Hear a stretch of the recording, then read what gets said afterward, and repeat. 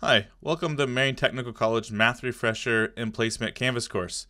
This is Tyler Maley. I'm the Department Chair of Mathematics and Natural Sciences and Assistant Professor of Mathematics at Marion Technical College. Here is the homepage that you use to get started when you first arrive into this Canvas course. And then you can then click here to get started. So just click here to get started.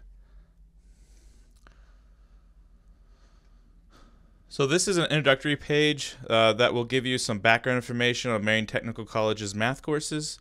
And I encourage you to watch the TED Talk video under the Everyone is a Math Person heading. Right, so if we just scroll down here, you'll learn some things about our math courses. And here's the video that I'm encouraging you to watch.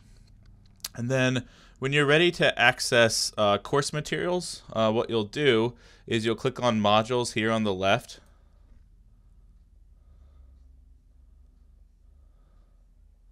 And then you can click here anytime to access the lesson content. And then if you'd like to return to the home page when you first enter the course, you'll just click on this home button in the left-hand menu.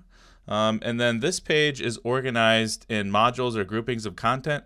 The Start Here module contains the background information page where the video is located. And then next you'll find two modules, one for quantitative reasoning and statistics track, and then for STEM track, like if your goal is to take college algebra or calculus, you can look here to review some Khan Academy classes that make sense for that area of math, and then also some free textbooks that you can use to look at to refresh yourself before you take a placement test. So the last module here contains the placement tests. So you'll first start out by taking this math placement questionnaire.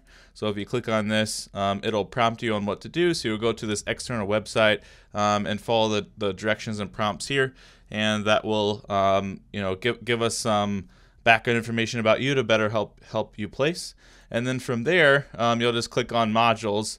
And when you're ready to start, you'll click on the appropriate test for you, and your advisor will help you determine which placement test makes sense for you.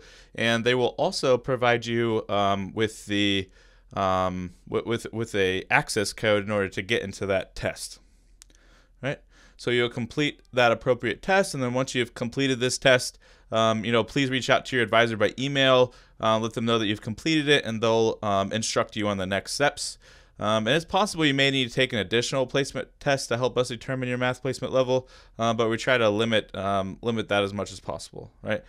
So we're here to help you get to next, and let us know if you have any questions. Thanks.